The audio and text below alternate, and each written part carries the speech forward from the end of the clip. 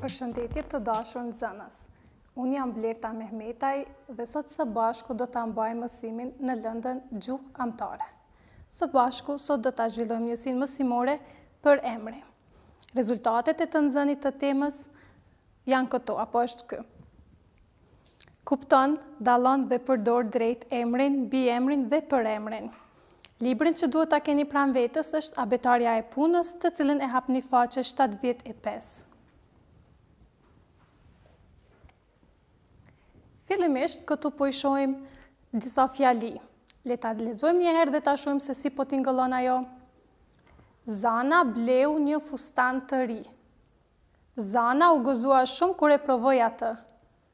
Zana i tha nënës se kjo ishte dhurata më e mirë që i kishte bërë vetës. Çfarë mendoni fëmijë? Apo tingëllon mirë kur emri po përsëritet disa herë në fjali? A mundet ai të zëvendësohet me një fjalë tjetër? Të shohim një herë dhe ta lexojmë këtë pjesën tjetër. Zana bleu një fustan të ri. Ajo u gëzua shumë kur e provoi atë. Ajo i tha nënës se kjo ishte dhurata më e mirë që i kishte bërë vetës. Këtu po shohim që emri Zana nuk po përdoret më. Këto dy fjali këtu duket sikur po tingëllojnë më mirë. Çfarë kemi bërë ne në këtë rast? Emrin Zana e kemi zëvendësuar me një fjalë tjetër. Ju kemi drejtuar me fjalën ajo dhe përsëri në të njëjtën mënyrë. Cila është e shkruar më drejt, cila tingëllon më mirë? Po besoj që kjo pjesa e tekstit poshtë. Këto fjalë, të cilat e zëvendësojnë një emër, ne i quajmë përemër. Përemri qenë ka fjalë që e zëvendëson emrin dhe e shmang përsëritjen e emrit në fjali. Këto fjalë ne vazhdimisht i përdorim në jetën tonë. I keni përdor edhe ju, pra nuk është diçka e re. Sot vetëm po e mësojmë që këto fjalë quhen me një fjalë përemri. Përemrat vetor janë disa. Përemri unë, në rastet kur ne flasim për veten, për shembull kur themi unë shkoj në shkollë, po pastaj kur flasim për dikë tjetër që i drejtohemi, themi ti.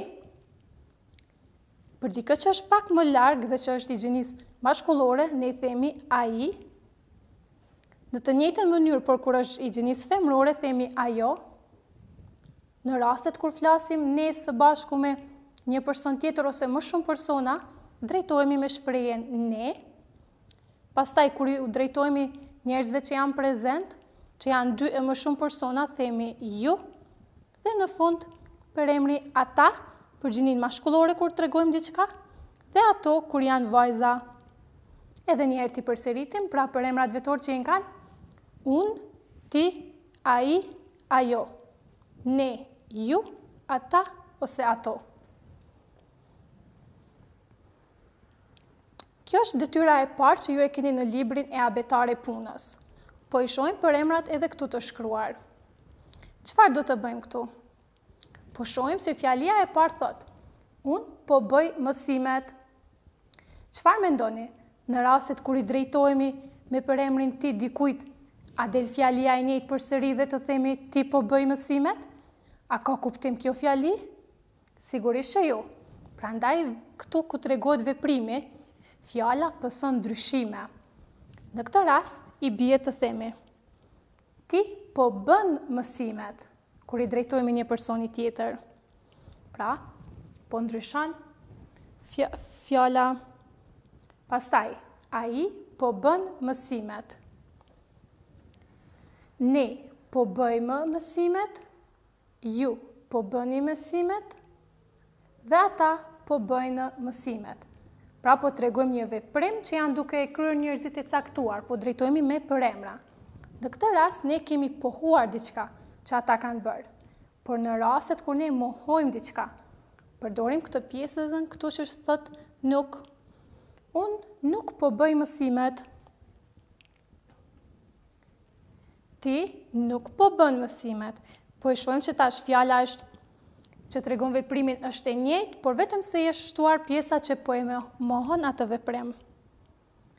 Ai po bën mësimet,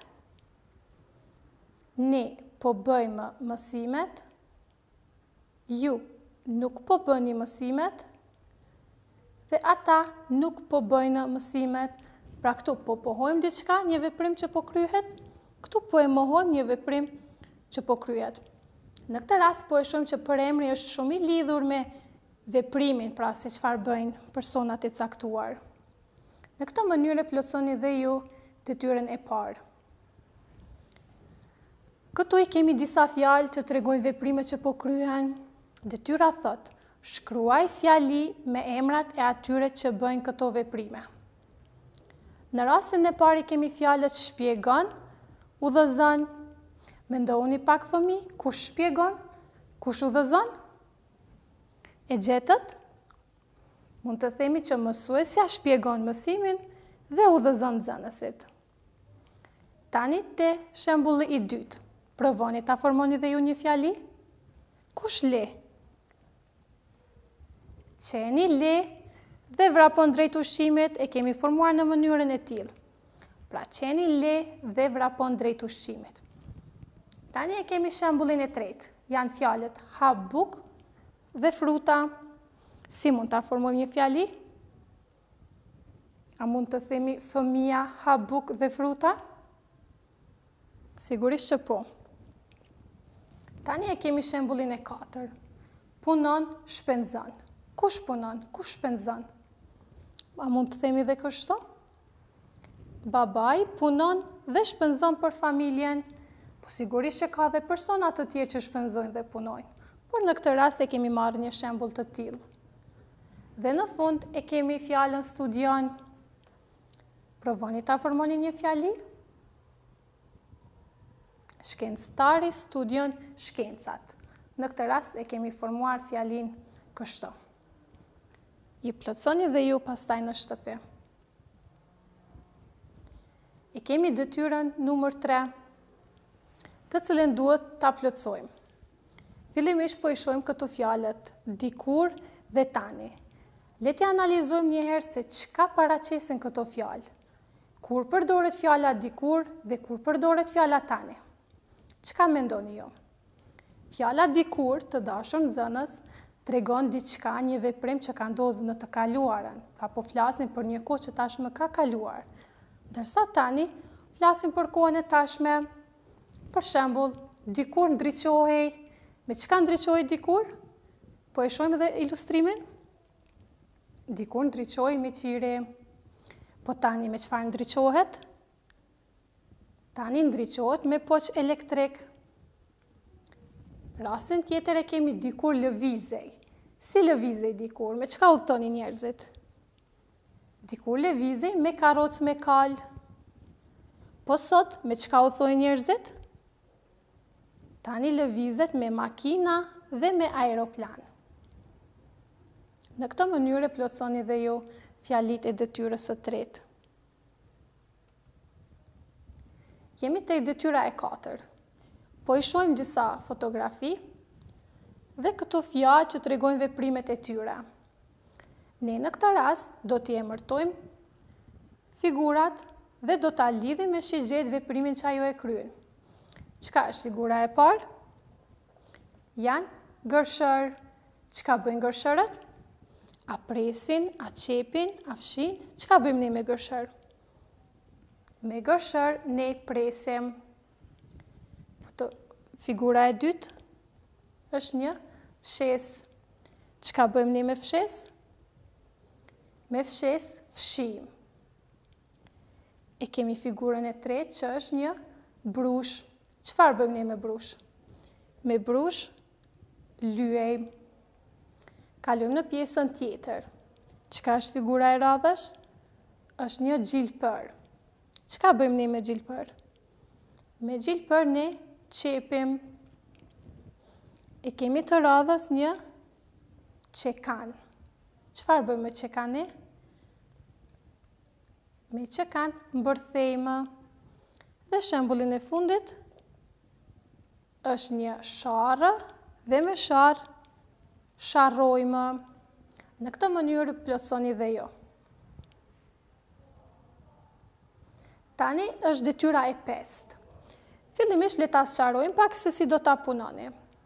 Detyrën e 5 ju e punoni në shtëpi, e plotësoni në libër dhe në fletore.